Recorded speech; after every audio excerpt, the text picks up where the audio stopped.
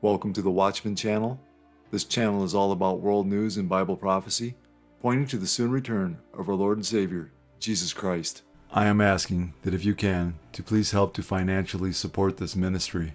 If you feel led to pledge any amount of money, it would be extremely helpful and greatly appreciated. There is a PayPal link in the description box and in my pinned comment below. You can also donate using Cash App. My cash tag is $Watchman1963. Thank you all so much for your prayers and support. God bless. As a sign of his coming and the end of the age, Jesus said there would be a falling away from the Christian faith, and false teachers would rise up, as we read in Matthew 24:10 and 11. And then many will fall away and betray one another and hate one another, and many false prophets will arise and lead many astray. The Bible tells us these false prophets will twist God's word, as we read in 2 Peter 3:15 and 16. And consider that the long-suffering of our Lord is salvation, as also our beloved brother Paul, according to the wisdom given to him, as written to you, as also in all his epistles, speaking in them of these things, in which are some things hard to understand, which untaught and unstable people twist to their own destruction, as they do also the rest of the scriptures. Many traditional religions are trying to make progress toward being more inclusive of the LGBTQ plus community, but for some groups, it's been a very slow journey on that front. Today, Lisa introduces us to a pastor in California who wouldn't be welcome to preach in many American churches. Each player spins a spinner. Drew Stever says his life is pretty average. We play board games and we garden and we make art and we have to remind our kids 12 times to pick up the socks in their bedroom. What? He and his partner Hazel live in Southern California with their 3 kids and 2 dogs. Hazel always tells me like I'm her boring white guy. But you haven't always been a boring white guy. No, I haven't always been. Jesus is asking the people around him, where do you stand?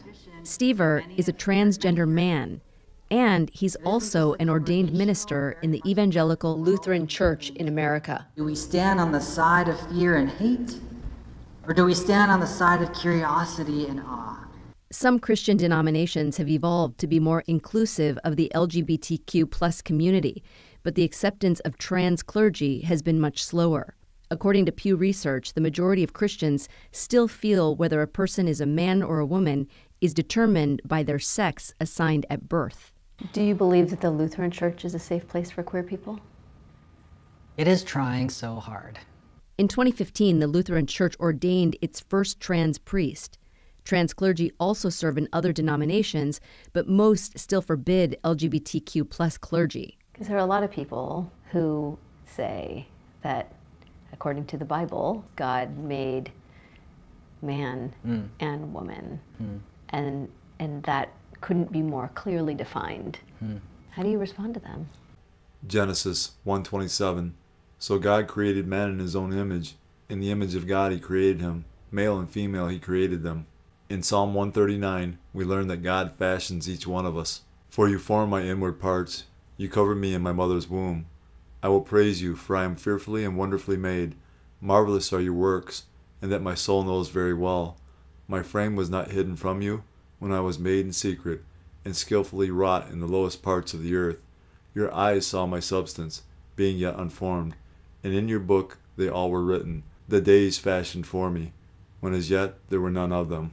God's creation of each individual must surely include his designation of gender. His wonderful work leaves no room for mistakes. No one is born with the wrong body.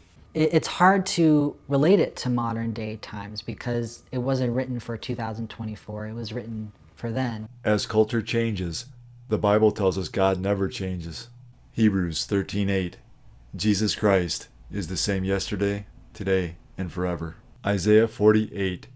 The grass withers, the flower fades, but the word of our God stands forever. When we read in the scripture that God created man and woman, yes, and God created everyone else as well. This false prophet just added to scripture. Nowhere in the Bible does it say God created everyone else as well. Pastor Drew is a good pastor, and I think he focuses on Jesus' commands that we should love God and love our neighbor as ourselves. Many professing Christians justify sin by using Christ's commandment to love your neighbor as yourself. Loving your neighbor as yourself means telling them the truth in love, not by condoning their sin. At Stever's home church, Hope Lutheran in Hollywood, congregants told us when he says all are welcome, he really means it. Pastor Drew just brings such a light and life and just encapsulates everything we've always believed in learning to really spread a message that is just love. Born and raised Lutheran in Minnesota's Twin Cities, growing up, Stever also went to Catholic school, attending church several days a week. Was there a certain point in your upbringing where you just didn't feel right in your body? I grew up female and in the female context, and I just never felt like that worked for me. Jeremiah 17:9. The heart is deceitful above all things and desperately wicked. Who can know it? Throughout his childhood, Stever says he felt a lot of anger due to his gender dysphoria. There were definitely times where, if I can't exist in one way, I don't want to exist at all. I would just be better off not alive. Stever credits a homeroom teacher for first introducing him to a more compassionate Christian theology, accepting of everyone. This eventually helped him realize he was being called to become a pastor. You went into seminary as a woman. Mm-hmm. How did you come out of seminary? Not a woman. It was summer 2016, and leading up to the election, anti-trans rhetoric was ramping up. But Stever says he could no longer deny who he's always been. And there was a moment where I woke up in the morning and the words that came to my mind was, you don't have to be angry anymore. It almost felt like God just took a snowball and just threw it at my face. And So you think that voice was God? I think so, yeah. Satan hates mankind because we are created in God's image. He is sowing confusion in the minds of our children, and he is busy in these last days devouring those who are not steadfast in the faith, as we read in 1 Peter 5:8-11. Be sober, be vigilant, because your adversary the devil walks about like a roaring lion, seeking whom he may devour. Resist him, steadfast in the faith, knowing that the same sufferings are experienced by your brotherhood in the world. But may the God of all grace, who called us to his eternal glory by Christ Jesus, after you have suffered a while, perfect, establish, strengthen, and settle you. To him be the glory and the dominion forever and ever.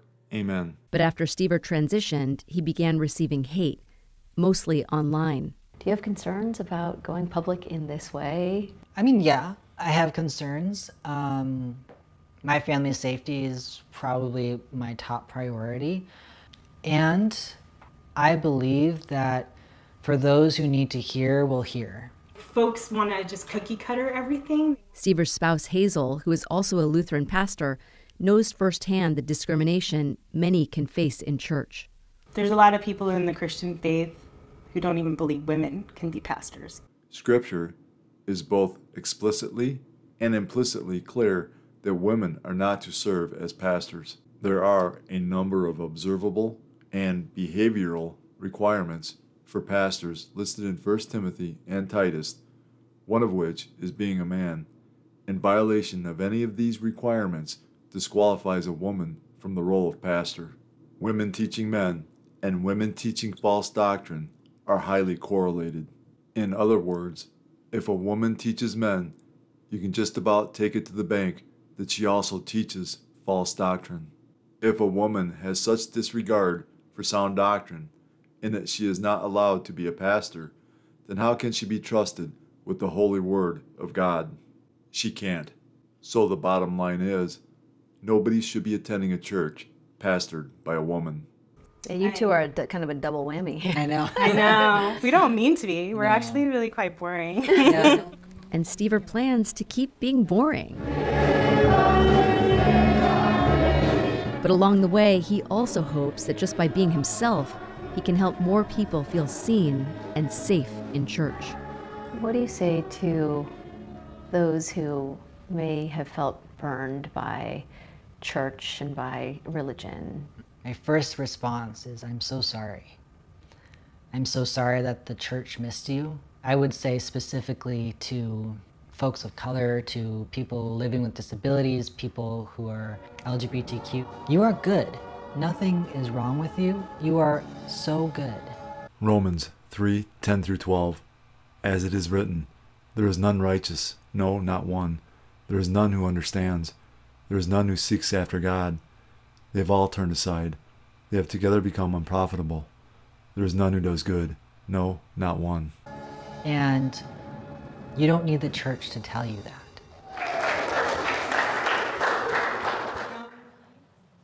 Pastor Drew has had a pride flag hanging outside of Hope Lutheran, and shortly after we filmed there, someone ripped down the flag and damaged it. The flag, though, is back up, and he told us he is, quote, not deterred by one person's small worldview. The Last Days Church will not follow the truth in the Bible. They will find false teachers to tell them their sin is okay, and not just that it is okay, but it is biblical, as we read in 2 Timothy 4:3 and 4. For the time will come when they will not endure sound doctrine, but wanting to have their ears tickled, they will accumulate for themselves teachers in accordance to their own desires, and will turn away their ears from the truth, and will turn aside to myths. This is what last days Christianity looks like. It is a Christianity that says there are many paths to heaven, when the Bible clearly says Jesus Christ is the only way. It is a Christianity that approves of homosexuality, fornication. If you are having sex, and you are not married, it's not called dating, it's called fornication. And abortion, even though God says these things are sin. It is a Christianity that in its church services look just like the world.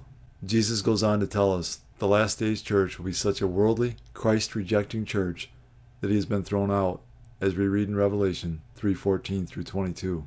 And to the angel of the church of the Laodiceans write, these things says the Amen, the faithful and true witness, the beginning of the creation of God. I know your works, that you are neither cold nor hot. I could wish you were cold or hot. So then, because you are lukewarm, and neither cold nor hot, I will vomit you out of my mouth. Because you say, I am rich, have become wealthy, and have need of nothing, and do not know that you are wretched, miserable, poor, blind, and naked. I counsel you to buy from me gold, refined in the fire, that you may be rich, and white garments, that you may be clothed, that the shame of your nakedness may not be revealed, and anoint your eyes with eye salve, that you may see. As many as I love, I rebuke and chasten. Therefore be zealous and repent. Behold, I stand at the door and knock. If anyone hears my voice and opens the door, I will come into him and dine with him, and he with me. To him who overcomes, I will grant to sit with me on my throne, as I also overcame and sat down with my Father on his throne. He who has an ear, let him hear what the Spirit says to the churches. In these verses of Scripture, Jesus is talking about the last days lukewarm church, a church that has one foot in the world and one foot in the church.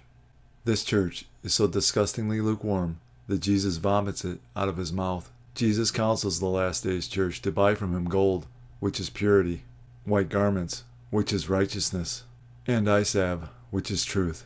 These three things can only come from the purity, righteousness, and truth that Jesus offers through salvation in him. Jesus is now standing outside the door of the last days Laodicean church, offering salvation to anyone who will listen. This is the grace and mercy of God. He has been kicked out of his own church, and yet still knocks and offers salvation to anyone who hears his voice and opens the door. I implore you today, if you are not saved, or are a lukewarm Christian, to take up Jesus' offer of salvation that can only be received through him and only him. John 14:6. Jesus said to him, I am the way, the truth, and the life. No one comes to the Father except through me. Jesus said, as a sign of his coming and the end of the age, there would be an increase in deception, false Christs who will deceive many, wars and rumors of wars, nation against nation and kingdom against kingdom, famines, pestilences, earthquakes, Christian persecution, apostasy, false prophets, and lawlessness, causing the love of many to grow cold. Jesus said all of these signs would come like birth pains. Jesus was likening last days events to a woman in labor. As the labor progresses, the pains increase in both frequency and intensity until the baby finally comes. As we get closer to Jesus' return, all the signs he gave us as a sign of his coming and the end of the age will become more frequent and more intense. All of these signs are manifesting around the world in our time. In the last days, the prophet Zechariah tells us Israel will be the focal point of world conflict, and he gives a dire warning to the nations who would dare come against Jerusalem. Zechariah 12:2 and 3. Behold, I will make Jerusalem a cup of drunkenness to all the surrounding peoples, when they lay siege against Judah and Jerusalem. And it shall happen in that day that I will make Jerusalem a very heavy stone for all peoples. All who would heave it away will surely be cut in pieces, though all nations of the earth are gathered against it. This prophecy is unfolding right before our very eyes. Israel's enemies opened fire overnight in what seemed to be a coordinated barrage to show Israel they're still standing. Israel fired into Beirut and across southern Lebanon in what the Israeli military described as extensive strikes on Hezbollah terror targets. Israel has been carrying out airstrikes right on the edges of the city of Tyre. We counted about 10 airstrikes just in that area. After a day of memorials for the 1,200 Israelis killed on October 7th a year ago, Prime Minister Benjamin Netanyahu said Israel is in a war to change the Middle East, with America at its side. It was the worst attack on the Jewish people since the Holocaust, but unlike the Holocaust, we fight back. What the world doesn't understand is that this is a spiritual war fought in the physical realm. Ephesians 6:12. For we do not wrestle against flesh and blood, but against principalities, against powers, against the rulers of the darkness of this age, against spiritual hosts of wickedness in the heavenly places. Satan hates the Jews with a passion. He hates them because God provided both the Bible and the Messiah through them. He hates them because God called them to be his chosen people. He hates them because God has promised to save a remnant of them. He hates them because God loves them. Satan works overtime to plant seeds of hatred in people's hearts toward the Jews. He is determined to destroy every Jew on planet Earth so that God cannot keep his promise to save a great remnant. He tried to annihilate them in the Holocaust. He failed. He will try to destroy them once again during the last half of the tribulation. He will fail again. And we're fighting like lions with the support of the American government, the American people.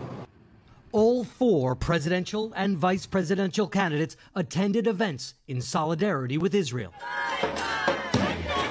But on some college campuses, tensions mounted, with demonstrations last night calling for an end to the Gaza war.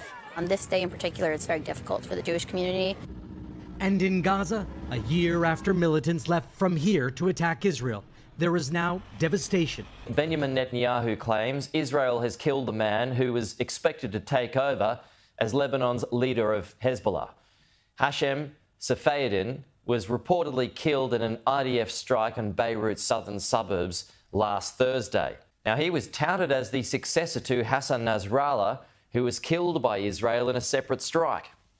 Israel's Prime Minister says Hezbollah's leadership has been significantly depleted. Degraded Hezbollah's capabilities. We took out thousands of terrorists, including Nasrallah himself, and Nasrallah's replacement, and the replacement of his replacement. Today, Hezbollah is weaker than it's been for many, many years. Now you, the Lebanese people, you stand at a significant crossroads. It is your choice. You can now take back your country. You can return it to a path of peace and prosperity. If you don't, Hezbollah will continue to try to fight Israel from densely populated areas at your expense. Israel has maintained its airstrikes on targets in Lebanon. It claims it's targeting Hezbollah and attempting to minimize civilian casualties. On the verge of an all-out war in Lebanon with already devastating consequences. But there is still time to stop. As a sign of his coming and the end of the age, Jesus declares, "And you will hear of wars and rumors of wars. See that you are not troubled, for all these things must come to pass, but the end is not yet. For nation will rise against nation, and kingdom against kingdom." North Korea has denounced the South Korean president for his recent warning against the regime during the Armed Forces Day speech. Its leader Kim Jong-un also threatened to make use of any force, including nuclear weapons, if the regime's sovereignty is breached. An abnormal man and a puppet. That is what North Korean leader Kim Jong-un called South Korean President Yoon Suk-yeol during his visit to a training base of the North's Special Operation Units on Wednesday. According to the North's state-run Korean Central News Agency, Kim said, quote, "Puppet Yoon Suk-yeol gave a long-winded speech full of anti-North sentiment and based on how he boasted of an overwhelming military response at the doorstep of a state possessing nuclear weapons, one gets to question whether he is a person of sound mind. This is the first time in about 2 years that Kim has strongly criticized Yoon without addressing him as president. Kim's remarks come after Yoon delivered a speech during Tuesday's Armed Forces Day ceremony, where he stated Pyongyang would face the end of its regime should it try to use nuclear weapons, warning of a resolute and overwhelming response from the South Korea-US alliance. Kim also described North Korea as a nuclear-armed state and a nuclear power, adding that if U.S. and South Korea alliance intrudes the regime's sovereignty, it will not hesitate to deploy all disposable offensive forces, including nuclear weapons. Meanwhile, the defense ministry called Kim's remarks absolutely unacceptable and added that Pyongyang would not be able to gain anything from developing nuclear missiles. Saying that any nuclear provocation will lead to the end of regime, the ministry urged the North to stop all actions that threaten peace and stability on the Korean peninsula. Firefighters are attempting to control a large blaze currently engulfing an oil depot in Russian-occupied Crimea, Kyiv officials stated. Ukrainian armed forces confirmed it launched missiles on the region's largest oil depot to strategically hit fuel used by Moscow. Measures to undermine the military and economic potential of the Russian Federation continue, it said in a statement. Meanwhile, Russian missiles hit multiple Ukrainian regions, killing 4 and wounding dozens. The Ukrainian Air Force posted on social media platform Telegram that Russia fired ballistic and guided air missiles upon several areas, including the Sumy, Kharkiv and Kyiv regions on Monday. Luke 21:25. And there will be signs in the sun, in the moon, and in the stars, and on the earth distress of nations, with perplexity, the sea and the waves roaring. One of the many signs we are living in the last days right before the return of Jesus Christ is nations will be in a state of perplexity or uncertainty over what to do in a difficult situation. This is exactly what is happening in our world today. These displaced Haitians are awaiting food handouts after being driven from their homes by gang violence. Members of the Grand Griffe gang stormed through their town of Pont-Sondé last week, killing at least 70 people and forcing over 6,000 residents to flee with few belongings. Many of them came to the nearby city of Saint-Marc. I lost many, many relatives, says this woman displaced by the gang attack. Nieces, cousins, aunts, uncles, they're all dead. They were buried without a funeral. The massacre on Thursday was one of the deadliest gang attacks the Caribbean nation has seen in recent years. The St. Nicholas Hospital in St. Marc treated some of the victims. One of them is T'Charlith Charles, who says he narrowly escaped death. As the gang member approached me, he didn't point the barrel at me. The gun was facing the ground. I believe in God. I prayed as he tried to fire. It didn't work. Grand Griffe gang leader Luxon Ilan took responsibility for the massacre, saying it was in retaliation for civilians remaining passive, while police and vigilante groups killed his soldiers. Haitian gangs outgun and outnumber the national police force, and they've grown in power as the government has weakened. Promised international support still lags, and nearby nations have deported migrants back to the country. On Monday, the head of a rotating presidency that is running the country said he would not ratify the handover to the man in line to take over from him, citing unresolved corruption accusations against 3 other council members. The break creates fresh uncertainty in the aftermath of the massacre. The council was formed to replace the government of former Prime Minister Ariel Henry, who was forced to step down amid gang conflicts that have killed thousands and forced over 700,000 people from their homes. Opposition supporters in Albania violently clashed with police during a protest, demanding their government be replaced by a caretaker cabinet before next year's parliamentary election. The conservative opposition have in the past accused Albanian Prime Minister Edi Rama's socialists of corruption, voter manipulation and usurping powers of the country's judiciary. They have staged sometimes violent protests against the government since 2013. After a colleague was convicted of slander and imprisoned in a case they consider politically motivated, The Democratic Party of former Prime Minister Sali Berisha has been holding protests outside the Albanian parliament for the last week.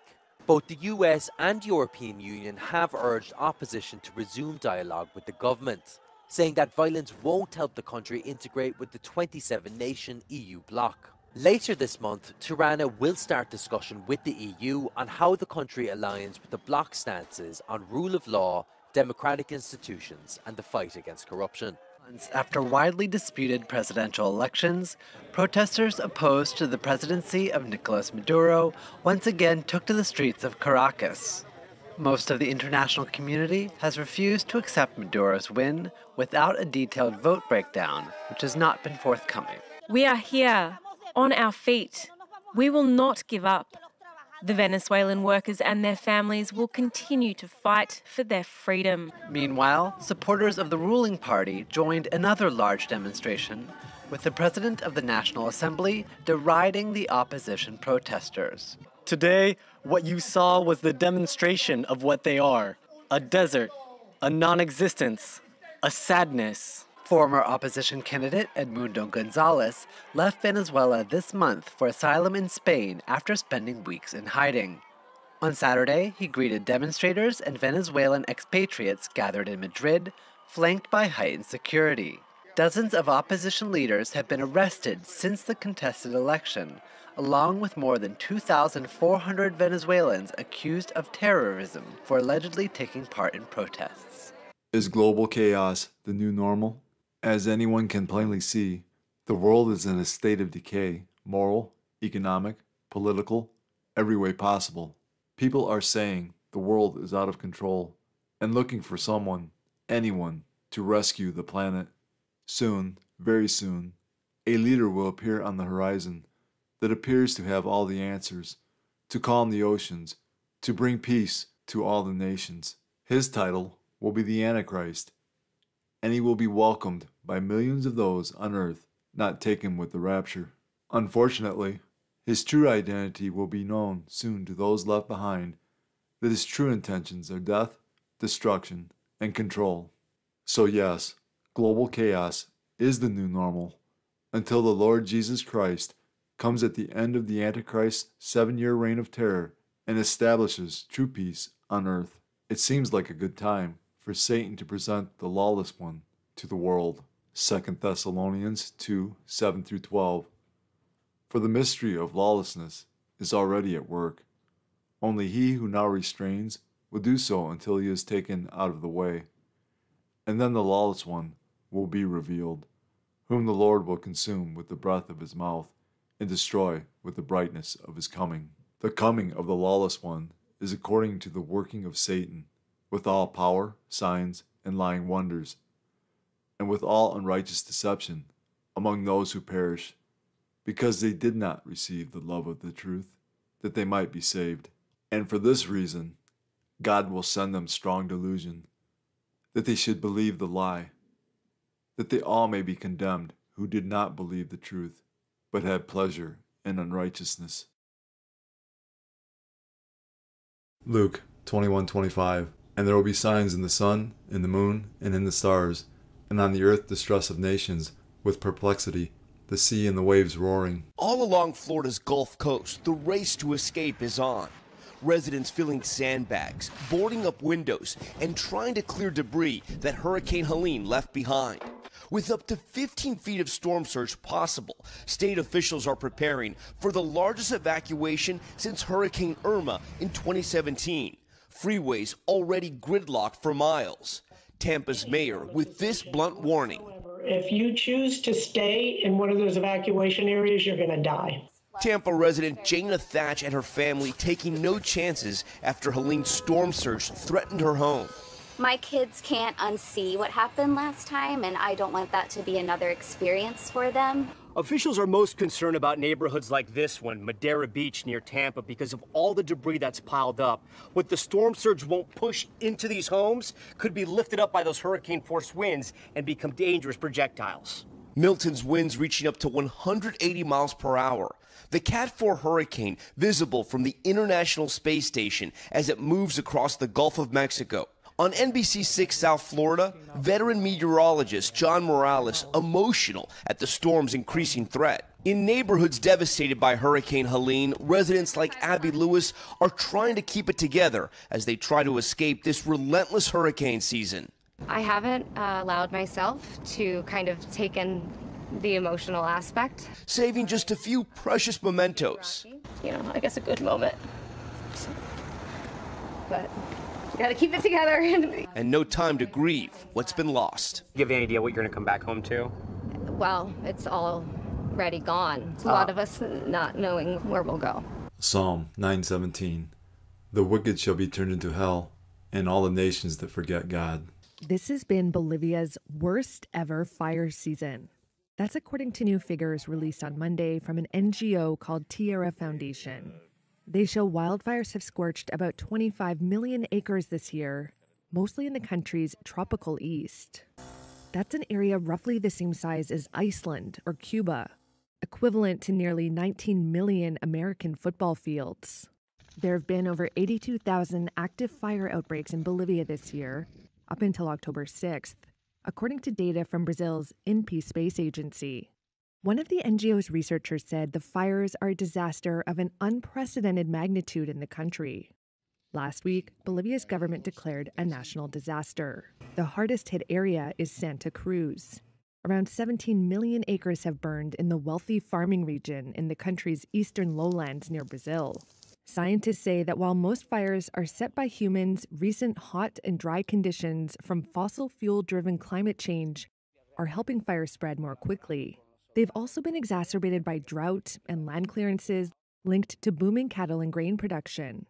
South America has been hit by a series of heat waves since last year. The world is baffled at the events taking place in the weather, and yet it was foretold 2,000 years ago in Bible prophecy that this would happen. Satan, the great deceiver, often tries to front-run God by giving people wrong ideas ahead of time about what is prophesied to happen. Satan has tricked mankind into believing that climate change is real, and in turn has blinded many people to the gospel of Jesus Christ, as we read in 2 Corinthians 4:3 and 4. But even if our gospel is veiled, it is veiled to those who are perishing, whose minds the God of this age has blinded, who do not believe, lest the light of the gospel of the glory of Christ, who is the image of God, should shine on them. Jesus said a sign of his return would be more frequent and more intense weather, as we read in Matthew 24:7 and 8.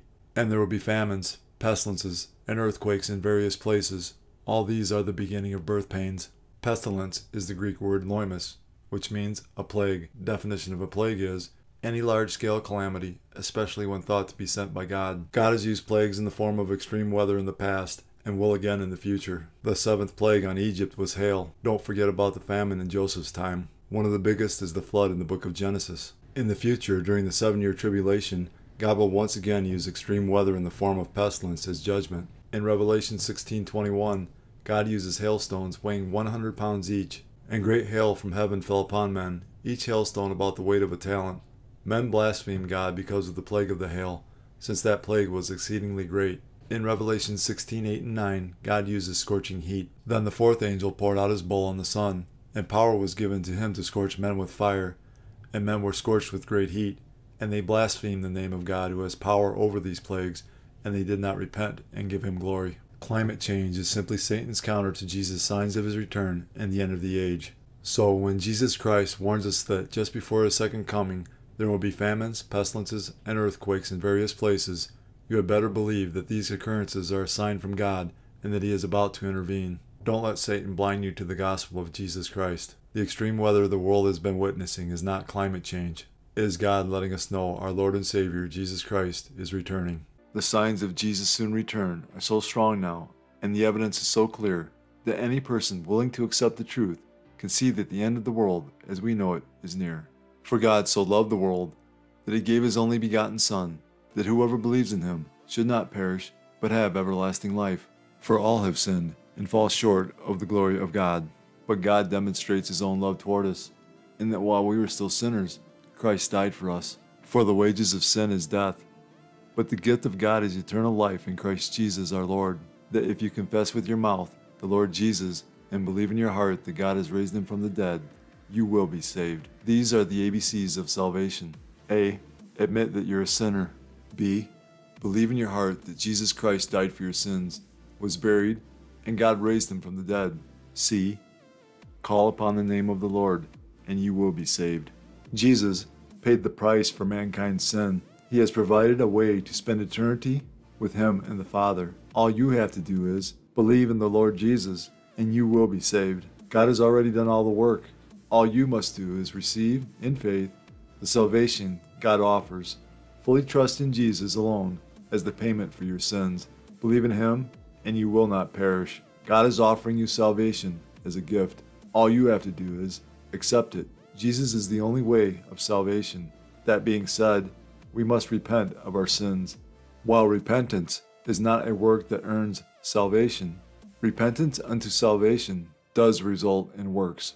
It is impossible to truly and fully change your mind without that causing a change in action. In the Bible, repentance results in a change in behavior. Repentance, properly defined, is necessary for salvation. One day, Jesus is coming. You may be at church. You may be at work.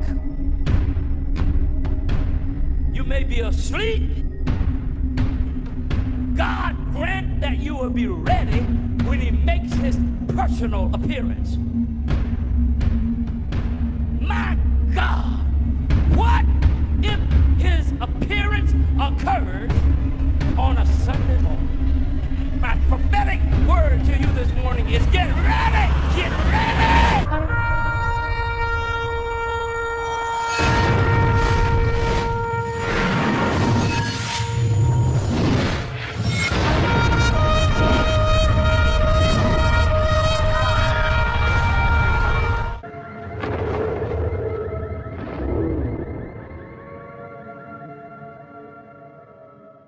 Time is short. Call upon the name of Jesus today.